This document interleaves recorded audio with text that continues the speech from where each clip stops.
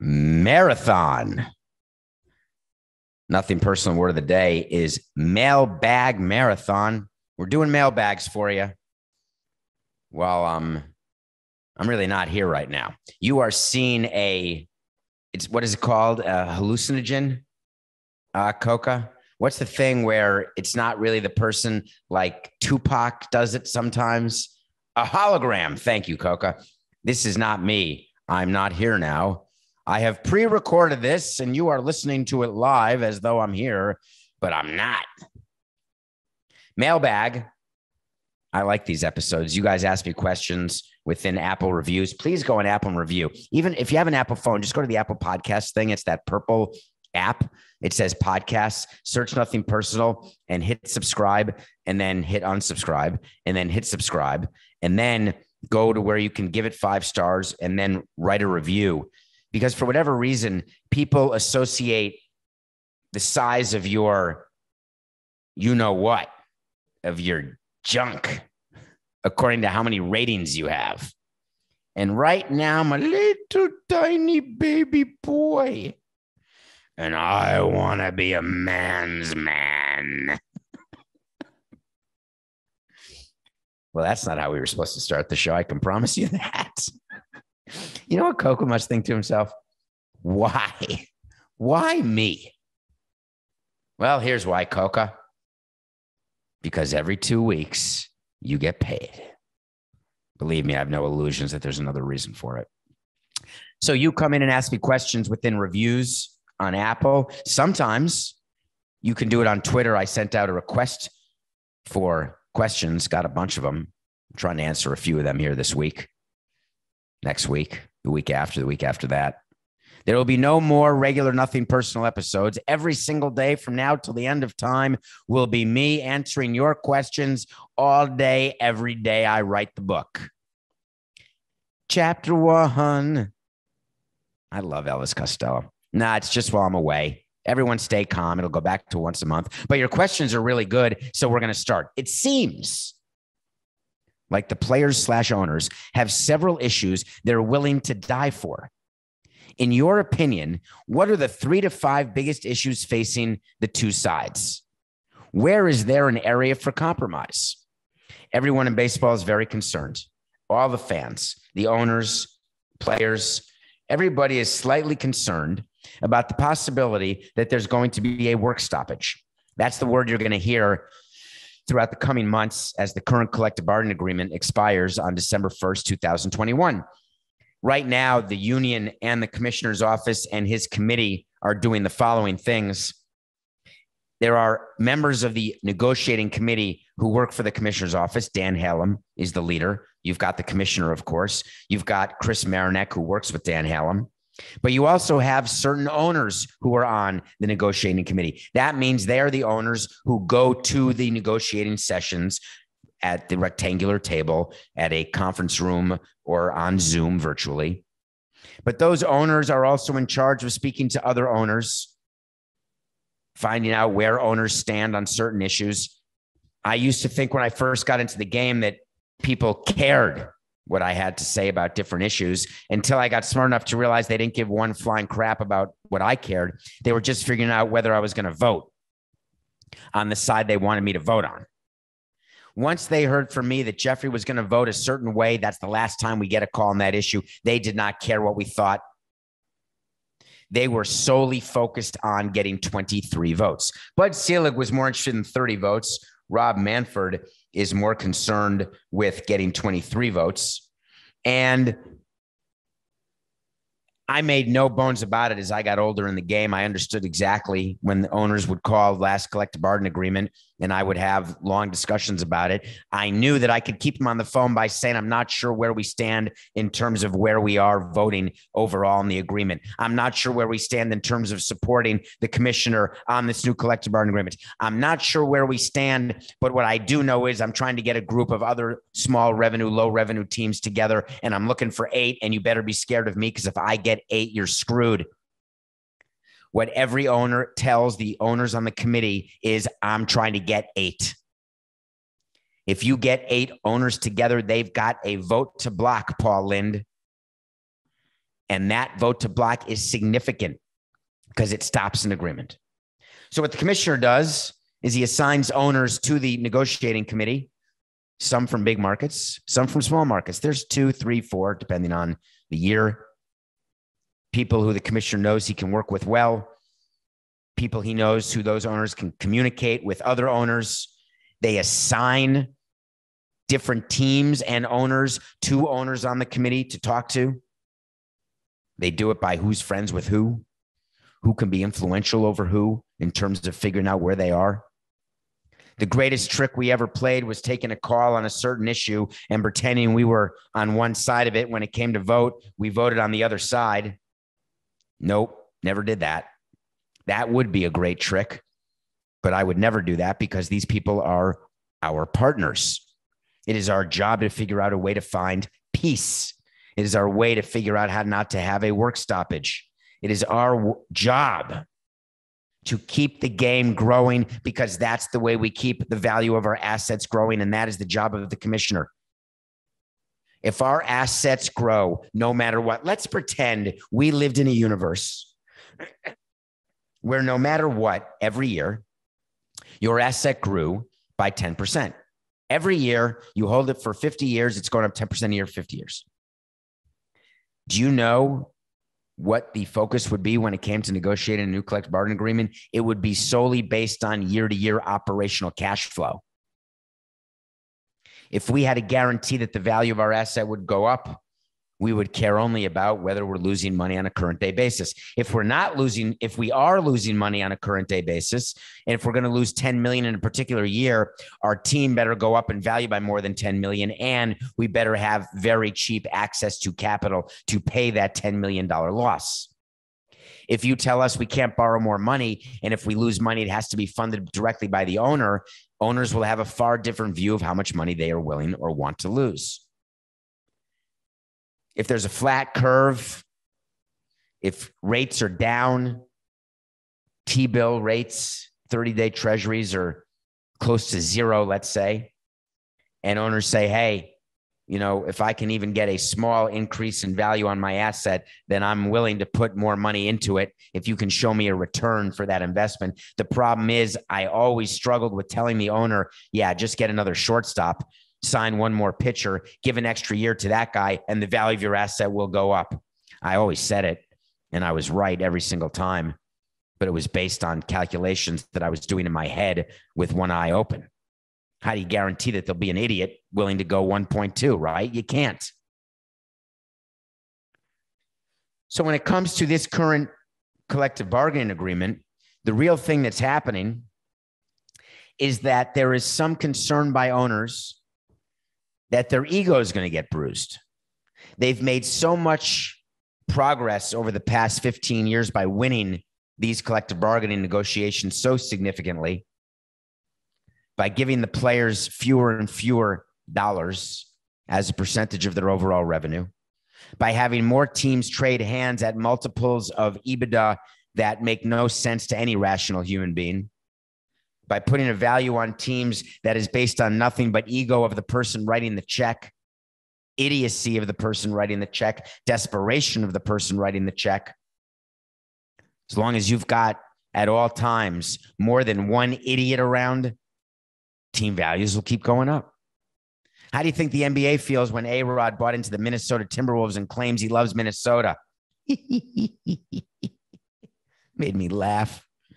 He likes Minnesota like I like olives. I don't.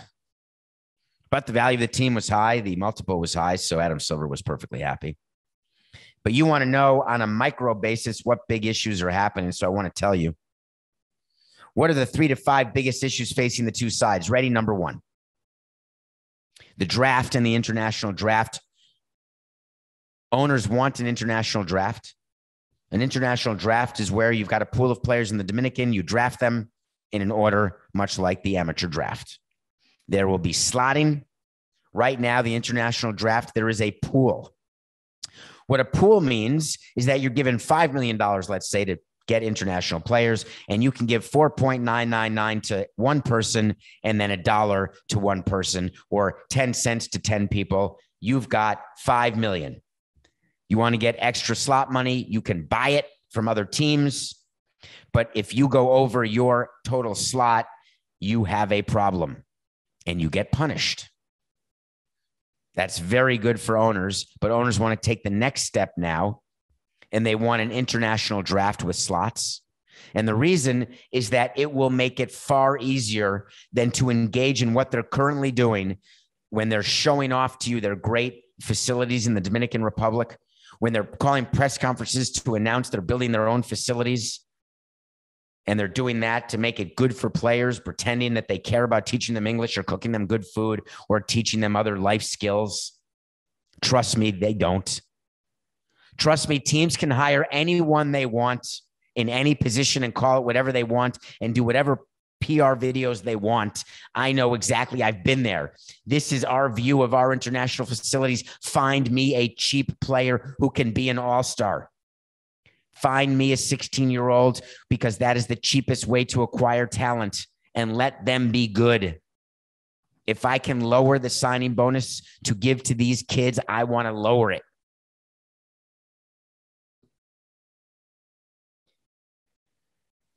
Minimum salary is another big issue. I talked about it on the recent pod, although it may be the next pod or the last pod, or there's 5 of them coming, or maybe 4, maybe 2, maybe 6. I have no idea what Coke is going to do while I'm gone, because I'm giving him the keys to the ship, of which, of course, he has a permanent copy anyway. So it's not like it matters.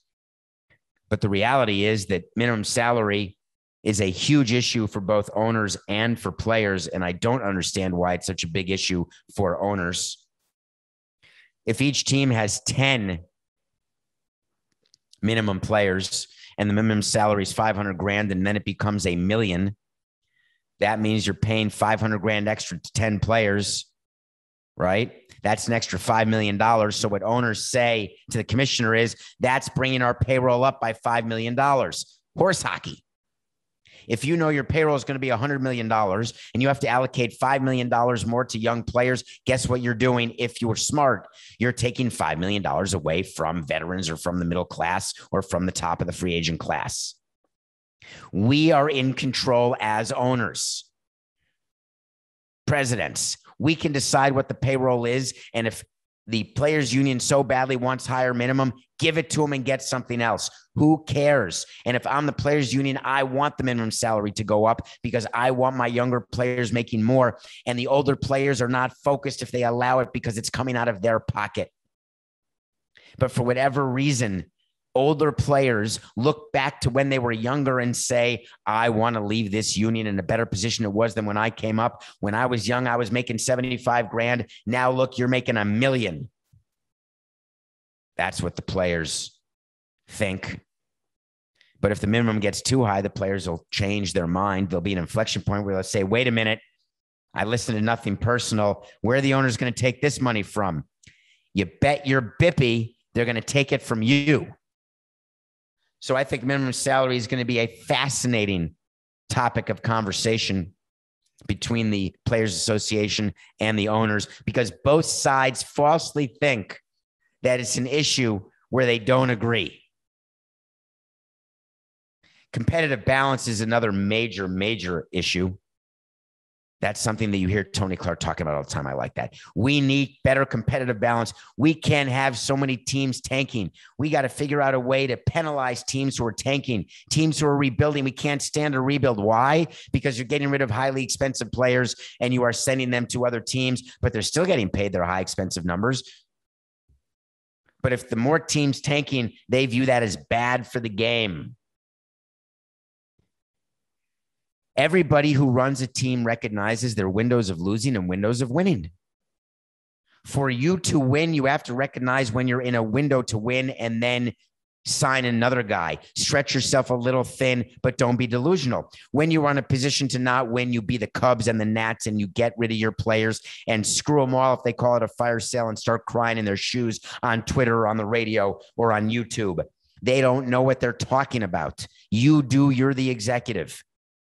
And the players union says we can't have it. We can't have 10 teams who aren't in it when the season starts. Fair enough. Find me one sport right now, please. I'll wait. Let me take a break. I'm going to right now have a sip of water. Here I go. That's some tasty water. That reminded me of Samuel Jackson in Pulp Fiction. That's a tasty, what was it, a big kahuna burger or something, Coco? I can't remember. All right, I give up. Where was I? What was I doing before we were taking a break? Can you imagine? Did that really just happen? That's what happens on a random Tuesday, Coco. I think we were talking about, find me a sport. Coco's not paying attention. Why would he be? Find me a sport where the first game of the season, every team has a chance to be in the playoffs or to win the league or to win the division or to win a World Series. Find it to me. Find me that sport. Can you? Did you find it yet? Is it hockey? No. Basketball? No. Football? No. College football? Definitely not. College basketball? No, maybe someone could win the tournament in an upset if you make it to the top 64. Maybe you make an upset in the conference tournament to get to the top 64. Baseball, forget about it. MLS, doubtful. Although Inter Miami, I think, is one win away from making the postseason in MLS. I think they're one Messi away from winning. There are always teams that are competing and teams that are not competing. And the impact is what? It's de minimis. Are you annoyed as a fan when your team's going to lose a hundo? Yeah. Are you excited when your team's going to win a hundo? Yeah. Are you disappointed when the team that's supposed to win a hundo doesn't win a hundo? Do you call for the scalp of your manager, your general manager, your president? Do you call for extension and manager of the year? Manager of the year is meant for someone who takes a team that's supposed to be bad and is great or good, and takes a team that's good, supposed to be good, and is great. It's all about expectations, right? We always would want lower expectations. We like our team this year. We think we're going to be competitive. We like our chances. We don't believe we have any holes, but if we do, we'll fill them. We like our chances of playing October baseball. The union has had a burr up their behind over this competitive balance, over tanking, and we love it as team executives. Keep focusing on that. You're going to do great. You're going to get a lot of gives in collective bargaining when you're focused on competitive balance, I promise. Okay. Arbitration. That's a very serious issue, Coca. Arbitration is a system where when a player has more than 3 and fewer than 6 years of experience, the player can ask the team to pay him a certain amount. The team can ask a player to accept a certain amount. And when they disagree, both sides can ask 3 arbitrators to tell them what to pay the player and to tell the player what the team will pay. That's called arbitration. That's when you go from making $500,000 to $3.5 million overnight, or $8 million, or $12 million, or $16 million. But the thing about arbitration that I used to love is that players get paid for what they've done, not for what they may do. Players get paid in comparison to other players who have done similar things in similar situations, not for what you're being sold as a bill of goods by the player agent. You don't realize what a guy you have here, David. This guy's a 41-20 guy. Look at his ops, OPS. Look at his slugging. Oi, did you see that defense? You need that. You need balance in your lineup. You better sign this guy as a lefty. You need balance. What are you going to do? 27 times you lost the lead in the 8th inning. My guy is your 8th inning guy. Together, you are going to make it. Looks like we made it. The Players Association wants arbitration at a younger age. They want players making more money. You can solve arbitration by paying younger players higher by increasing the minimum. I'd be more than happy to bring players to arbitration every single year. I'll put a player in arbitration after 1 year of service. 1 year, done. Happy to do it.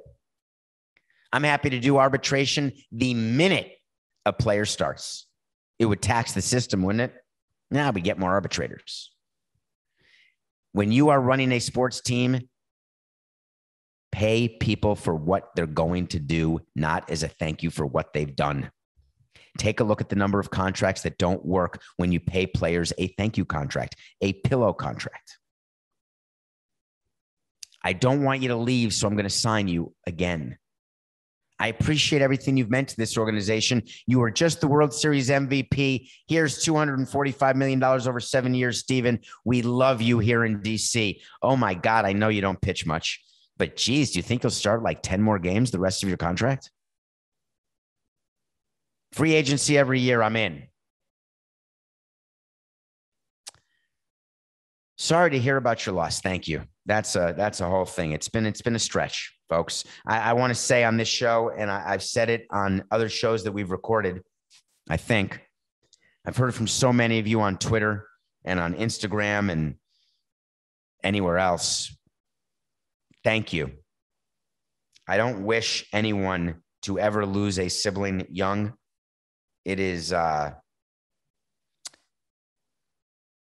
not good. Question. What are 3 wait to sees in the next Major League Baseball collective bargaining agreements? Ooh, Coca. Should we do it? All right. Coca, you're going to have to pay attention here. You're going to have to take a few notes. You think you can do that? Can you? Please? Hello? Hello? Coca-licious. All right, he's not here. All right, someone else is going to have to remember these for me. But I'm going to give you some wait to sees. I'm going to give you 3. You asked for 3. I'll give you 3 wait to sees. And we're going to keep track of these as we go back and look when the collective bargaining agreement is rewritten or re-ratified. Here we go. Ready? The minimum salary is going to be greater than $1 million. That is a huge victory for the players. No, it's not. They're going to say it is, though. In the press release, when they talk about the new collective bargaining agreement, the owners are going to point out what a big give that was. The union is going to tell you what an unbelievable victory it was to achieve that increase in the minimum salary. And you and I, listening to this show together, we are going to laugh.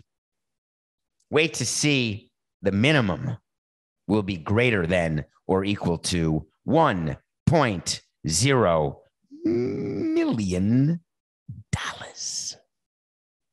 2. Oh, I'm going to have to explain this, aren't I, Coca? Although, Coca, I might as well be talking to myself here. Coca, you're not in my ear, and I know you should be because you always are, and I don't understand what's bothering you. I understand that we're doing shows when you don't normally do shows. I get it. I understand you're tired of the purple jacket, which people can see on the Nothing Personal with David Samson YouTube channel. I get it, but it doesn't mean you can leave me. Did you have to go to the bathroom? Are you sick? If you are, I'm sorry. I thought your COVID's feeling better. Isn't it? You told me it was. I'm not going to talk to you anymore. I'm going to do another wait to see, and you're going to have to re-listen to the show when you post it, and you're going to have to write it down because I'm not doing it. Number 2, I'm going to have to explain what a Super 2 is. I talked about arbitration on a recent show. It may have been the last Mailbag episode where I explained that arbitration is when a player has more than 3 and fewer than 6 years of service. However, service is a year of being in the big leagues or at the big league injured list. There is something called a Super 2. A Super 2, as you would imagine, is someone with 2 years of service, but not yet 3. Greater than 2, fewer than 3. There are a certain number of players, normally in the top 10% of all players between 2 and 3 years of service, who get eligible for arbitration. Do you remember when I tell you on a show, they're not going to call this guy up until the middle of June. And when you call someone up in the middle of June, you do that so they are not eligible for arbitration as a Super 2. When you call someone up in April, the first week of April or the second week of April, like Seattle did with Kelnick, those players are eligible for Super 2, but they're under control of the team for an extra year, which is why they're not called up to start the season. So every decision made by a team is all about service time manipulation, and service time manipulation is a very big deal, and the players' union can't stand it. The players' union feels as though the best 25 guys should be on the roster at all times, and that's because the players' union doesn't understand how to run a team. I would love to tell you that we put the best 25 guys on the team at one point, but we don't, because we have to take into account roster decisions. There are rules of when a player needs to be on the 40-man roster, and the 40-man roster consists of players from whom you choose 26 of those players to be on your big league roster on a game-by-game basis. So 14 of your 40-man roster plays in the minor leagues. 26 of your 40-man roster plays in the big leagues. After a certain number of years in the minor leagues, players have to be put on the 40-man roster, or they have to be subject to being picked in a Rule 5 draft, which is a rule that says you can take a player off another team's system if that player is not on the other team's 40-man roster. So each year you have to make a decision. So look at the transaction pages after a season ends of your favorite team, and you'll see player X taken off the roster, player Y taken off the roster. That's normally free agents to be, or mediocre players who you're not going to bring back. And then you'll see a bunch of guys you've never heard of added to the roster. That's to protect them so they can't get chosen by another team. Super 2 is something that we avoided all the time when we could. By the way, we always could, but there were examples when we did not avoid it and it was purposeful, but the majority of time we'd avoid it. Wait to see. Right now, Super 2 has a calculation that's semi-complicated in terms of where you are in terms of days of service between 2 years and 3 years. Wait to see. The eligibility of players for arbitration is going to be larger. There will be more players eligible for arbitration as a quote Super 2. They will change the days required of major league service to be eligible for arbitration, and they will decrease them. That's the way to see. All of that is complicated. Let me break it down. Let me break it down into little tiny atoms. There will be more players eligible for arbitration after the collective bargaining agreement is ratified than before. Third way to see. This may be an existing way to see. There will be universal DH. I promise you. Fourth way to see. We're doing a bonus one. I don't know why I'm talking to Coca. Coca is AWOLL. Fourth way to see is about international games. The World Baseball Classic. I was watching Japan beat the U.S. 2-0. Japan got the gold. Congratulations. There was no Ichiro on the team. No Shohei. No major leaguers of any kind on the team. That will not happen. Olympics baseball is gone in 2024. I read that, Coke. It can't be true. I read that it's being replaced by, I want to say hayriding, but I think it could be breakdancing. Is it possible that breakdancing is a sport in the Olympics? Or could it be roller derby? Could it be co-ed naked twister? Maybe it's Jenga. I can't remember. But I think the baseball will not be in the Olympics in 2024. There will be an agreement between the players and the owners as it relates to international play, to the World Baseball Classic, which is Major League Baseball's Olympics World Cup, and the All-Star Game. Because what happened this year in Denver will never happen again. Never say never. I don't believe that what happened in Denver will happen again, where so many players said, you know what? I want to be with the family. I don't want to go. I'm good. There's a rule on the books right now that says if you are named to the All-Star Game, you have to come unless you are granted permission, unless there are extenuating circumstances, and wanting to be with your family is not an extenuating circumstance. Wanting to save yourself for the second half of the season is not an extenuating circumstance. Wanting to make sure that you don't aggravate an injury for which you are not on the injured list is not an extenuating circumstance. They're going to tighten that up. You're going to see new rules in collective bargaining regarding the All-Star Game. We don't want to fight with players about going to play internationally in London or Japan or South America or Africa or Asia or Canada. We want players to just play where the games are. Help us help you. Help us make more money so we can give you less. Help us get better TV deals so our teams can be worth more and we can give you less. Don't give me a hard time about doing things that you don't want to do when we're flying you first class in sleeper seats with very, very nice food. We're going to make it a rule that if you don't do that, we're going to fine you $500. That's the joke of these rules, right?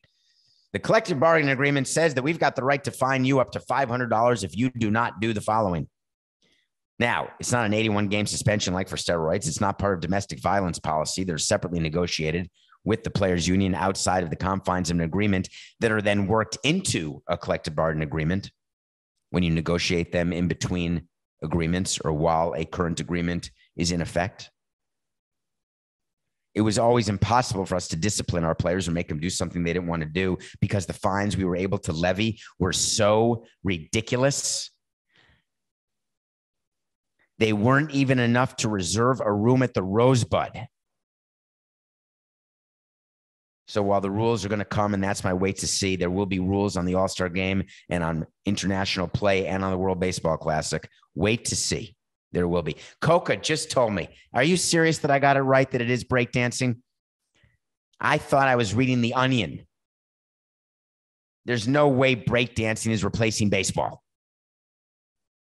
There's no way that the commissioner's office got involved in making sure that would happen so the World Baseball Classic would be the only form of international play. There's no way that baseball is satisfied with not being in the Olympics because owners don't want major league players or even their better minor league players going in the middle of the season or going to play in the Olympics. No way that's the case. Can't be. No chance, toilet pants.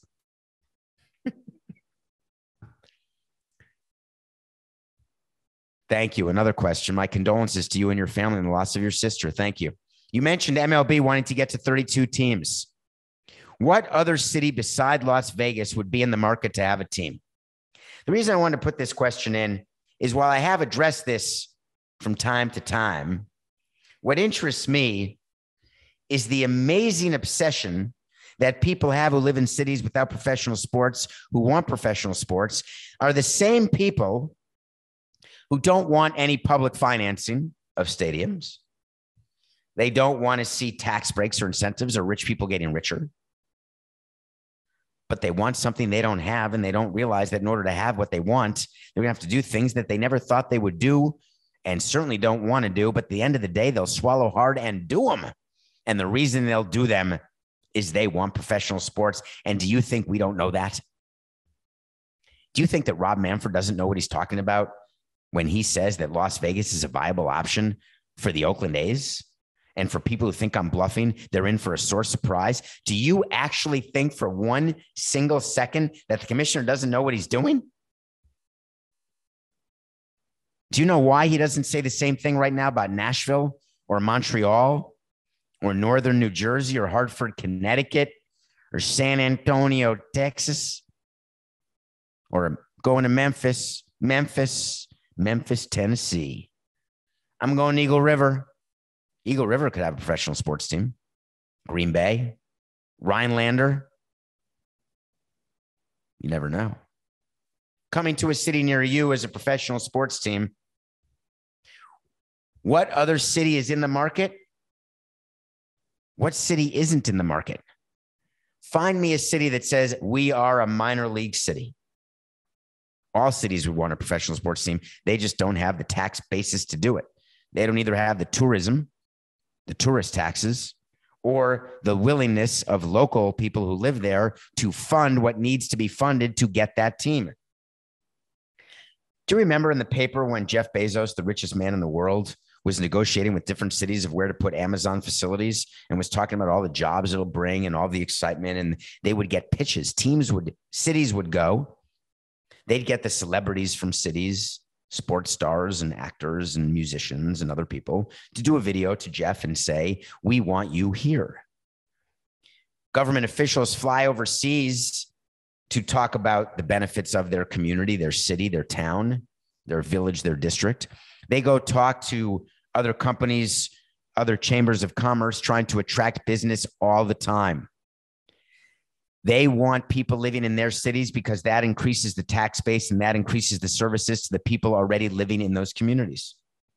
They want entertainment options for the people in their cities because it's not just good for the people in the cities, but it helps attract new people to the cities. That's what the bidding is for. Portland, Montreal, Nashville, Sacramento, Memphis. They're all candidates. San Antonio. You know who will get it first? It's based on realignment. It's based on what happens in Tampa and Oakland. And it's based on time zone.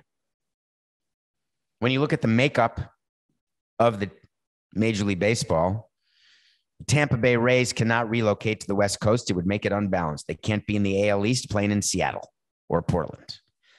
The Oakland A's can't be in the AL West playing in Montreal. So that's why Rob said the Oakland A's are moving to Vegas. And that's why Stu Sternberg says we're moving to Montreal. Do you think it's a coincidence that they're all moving in north-south direction? Be better than that. You know the difference. Hi, David. Hi. How you doing? How you doing? How you doing? I thought that was always Rocky or Sylvester Stallone, but then I watched the Friends reunion, and maybe it's Joey from Friends. How you doing? Then I thought it could have been the Fonzie. Hey. Did Fonzie ever say, hey? Oh, no, he may have said, what's happening? Oh, no, maybe those are the people from What's Happening. Hey, what you talking about, Willis? No, that's Different Strokes. Hold on, I'll get to it. Norm. No, that's not it either. Hi, David. Hello. What is the formula for a lower revenue team to gather enough talent to compete for championships when arbitration and then free agency comes so quickly and draft picks are so far away? How do you create the window? This is one of my favorite questions. It's one of the most interesting questions that you could ask, actually, in my mind. So you've heard me talk about what some people refer to as large market and small market teams, right? Large market teams, LA, New York, Boston, Chicago. Small market teams would be Minnesota, Kansas City, Cleveland, Tampa, Miami. Oakland's not a small market. Miami's not a small market. I refer to them as high revenue and low revenue. The Marlins, the Indians, the Royals, the Rays are low revenue teams. The Red Sox, the Yankees, the Dodgers, the Cubs are high revenue teams. High revenue teams, the biggest difference is they can make more mistakes than we can in player personnel. Have you ever, you know, the expression in the real world, have you ever heard this? People do this all the time when they see rich people getting richer. They just say, hey, the rich get richer. It's way easier to make your second million than your first million. Once you're worth 50 million, it's easier to get to 100. The basic concept of that is rich get richer. Takes money to make money. That's another good one. I always like that. Second only to, you tell me, like everybody else tells me, that I need experience. How can I get experience if everyone says you need experience? I have to believe the chicken came before the egg, because then how would there be more chickens? But of course, you can't have a chicken if you don't have an egg. And how do you get an egg if you don't have two chickens doing it? It's one of the great mysteries of all time. I guess it could come from a McRib. It's very troubling to me to not know the answer to that question. I think about it quite often, actually. And the question that you asked, I think about too. How do you open your window? Do you know that we plan our windows years and years in advance? In my briefcase, I would carry around our payrolls 1 year, 3 year, 5 year, pay attention to the service time of each player, estimate what each player is going to get paid each particular year, create a roster every single day, look at it, change it, think about it each year, think about next year's roster this year, think about 2 years from now this year, maneuver this year's roster, make trades this year that you know will impact next year and the year after. That is all about creating and maintaining your window, and getting it right is the hard part. You asked a question that I'm going to change. You asked about how to create a window. You don't create windows, you recognize windows. The executives will tell you, oh no, we created this. Pat Riley does that all the time. He actually invented it, and he and I have actually laughed about that. Yes, I've been planning this for 4 years. It's exactly as we thought it would happen. We started creating space for this player 3 years ago, and by golly, we got him. We did it. We knew LeBron was going to bring his talent to South Beach. We didn't know. We hoped. So therefore, we made the room.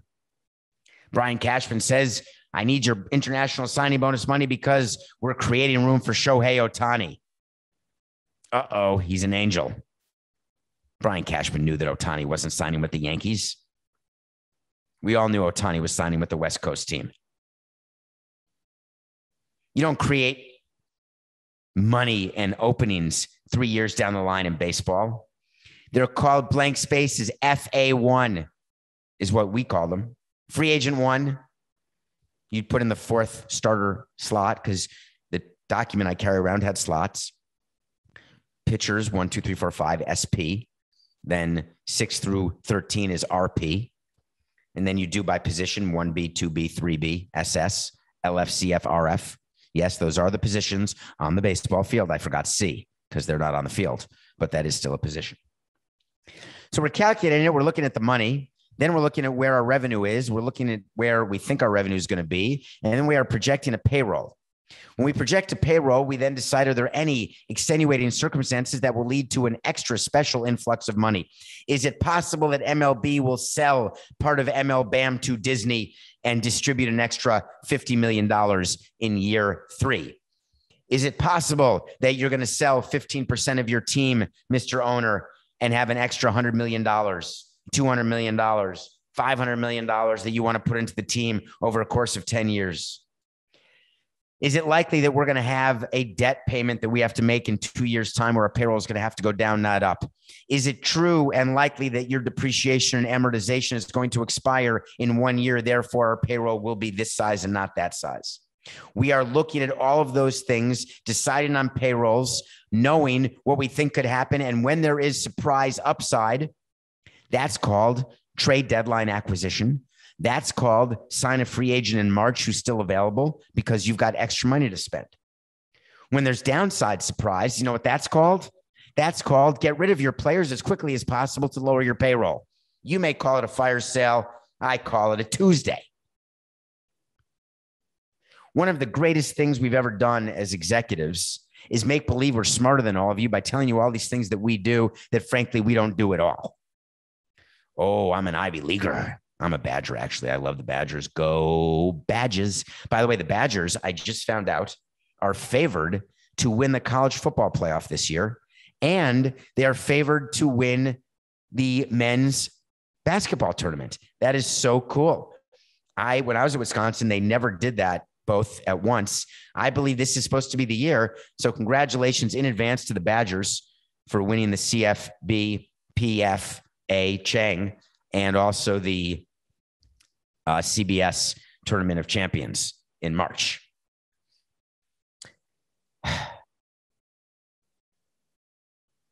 We're not that smart. We say that we create windows. Do you know how many mistakes every executive makes? We say that we do jobs that you can't do because we're too scared of thinking that you could do the job, and then we're not so special, and then we're not going to get paid all the money that we get paid. That's all it is. We pretend we have this crazy talent. It's not like we're pilots. It's not like we're curing cancer. We're not doctors. We're not setting people free. Playing fantasy baseball. You would not believe who's calling right now. Someone whose name I just mentioned. It's very bizarre. I'm not going to take the call, though, Coca. I could take the call, actually, couldn't I?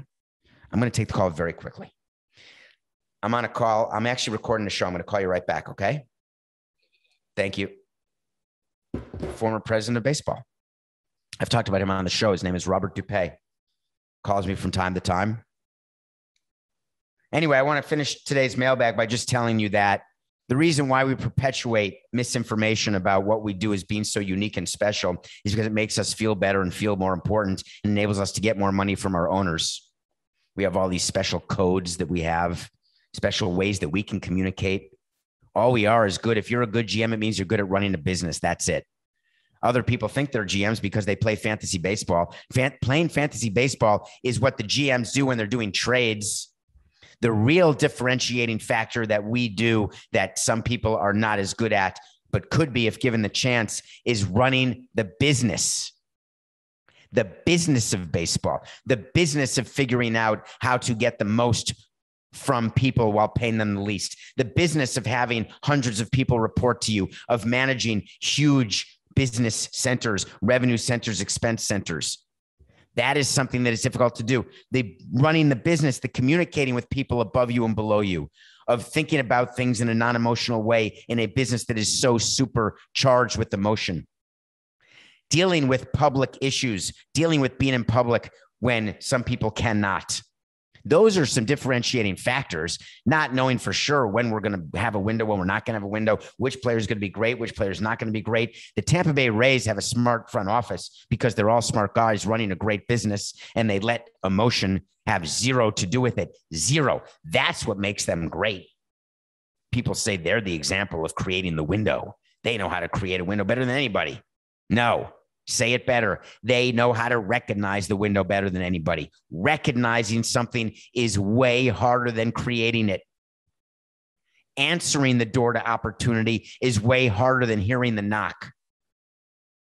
Taking advantage of getting your foot in the door is way harder than having your foot in the door. Daring to be different is way harder than just believing that ordinary is okay. That's our show. We're going to do this again because that's what we do.